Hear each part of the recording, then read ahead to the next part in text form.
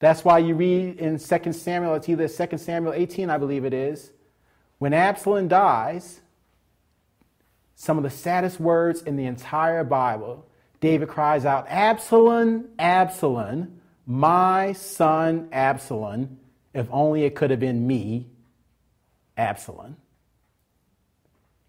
What was that? That was the cry of a father who recognized that he lost his child and now it's too late to make a difference.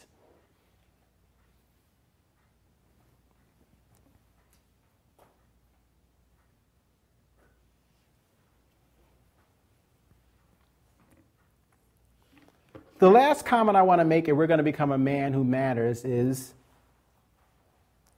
we have to recognize that biblically speaking, most men in the Bible, this is critical, do not finish strong.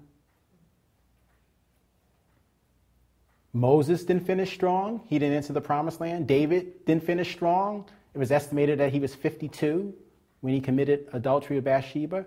Solomon, he was so confused over how he spent his life with chasing women and chasing things and chasing goods, and everything was vanity and under the sun. And he always kept talking about is the futility of life and emptiness and vain.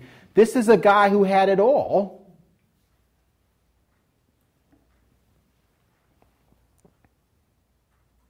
Yet, when he got to the end of his life, he had to write a journal just to put his thoughts down about, and he was saying, man, and you kept seeing this refrain, under the sun. Under the sun.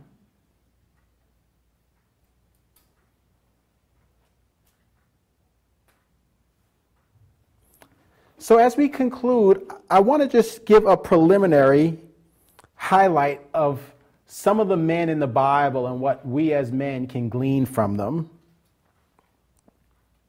And then in the successive weeks, we're going to start examining and unpacking their life in greater detail so that we can become men who matter. But I want to highlight these characters because this masculine side of these men, I have not seen articulated or rarely seen articulated. And yet, as men, we can connect with it so readily, and yet it's really not discussed that often. So I'm going to give you some high-profile characters and how they relate to men. Number one, King David's life teaches us that no amount of public success can make up for being a failure at home. I mean, it's hard to have more public success than David. Even successive kings are addressed in relationship to David. King of the northern and southern tribes in 2 Samuel chapter 5, defeats Goliath, 1 Samuel chapter 17. Has people singing Saul slain thousands, David tens of thousands.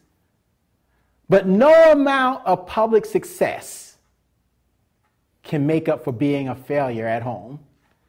Do you think if he could have lost to Goliath, not been made king, and not had his song on the top 10 list, don't you think he would have traded all of that for Absalom to live one more day where he could have tried to reconcile? I mean, that you can feel the heaviness of him. Absalom, Absalom, my son Absalom, if only it could have been me, Absalom. No amount of public success can make up for being a failure at home.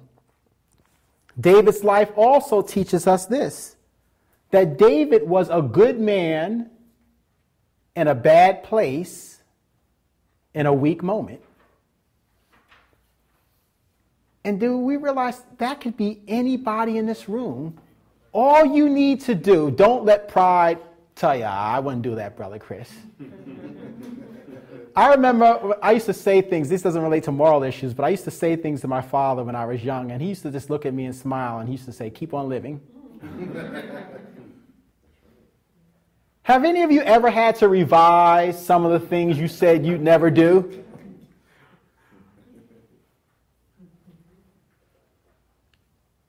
He was a good man in a bad place in a weak moment. Wow. And it wasn't just a one-night stand. It was a lifetime wipeout. He paid fourfold. It started civil rivalry in his family. One son rapes his half-sister. Her brother Absalom. Amnon rapes Tamar. Amnon and Tamar were half-brothers and sisters. Tamar and Absalom had the same parent.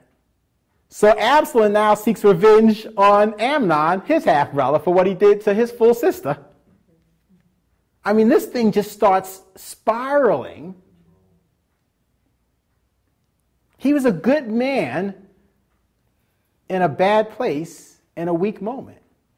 This is why we can never let our guard down. One of the greatest attributes, and I say it tongue-in-cheek about Satan, is he's patient. David was 52 when this happened. And it's just like, like a soda machine. A nickel, then a dime, then a quarter. If you live in New York City, another quarter. And another quarter, and that's what he did with David. This is why we can never confuse God's long suffering for indifference.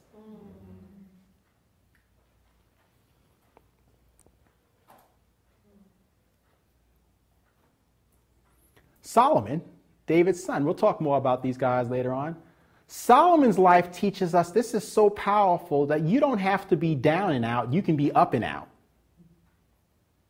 You can be 7 figures and out.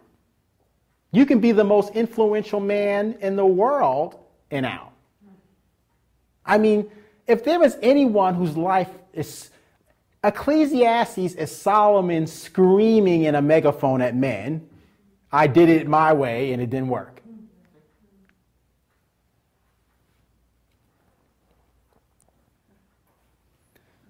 One of the scariest principles from Solomon's life, and I hope you're tracking with me, is Solomon's life shows us, this is so profound, that you can get exactly what you want from life.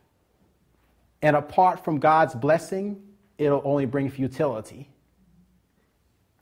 I think it's the Amplified Bible. It talks about how, I think it's Ecclesiastes 6:2, I believe it is. It says, it's the Lord who gives you the capacity to enjoy.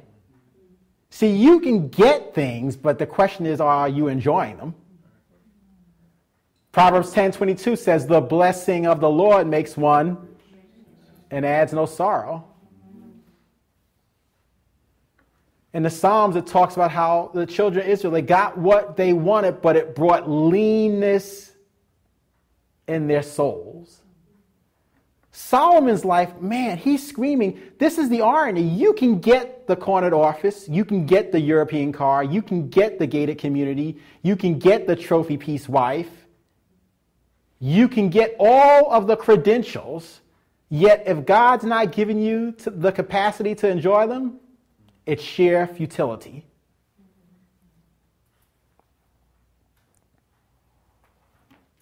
So there are so many more characters that we're going to be looking at and so many more principles, but I just wanted to lay the groundwork on this subject matter, becoming a man who matters.